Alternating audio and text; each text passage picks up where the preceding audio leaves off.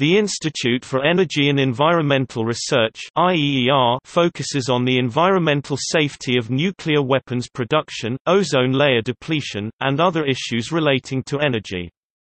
IEER publishes a variety of books on energy-related issues, conducts workshops for activists on nuclear issues, and sponsors international symposia and educational outreach projects.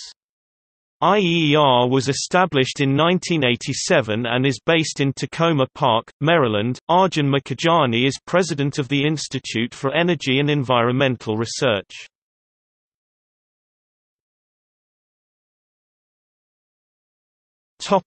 See also: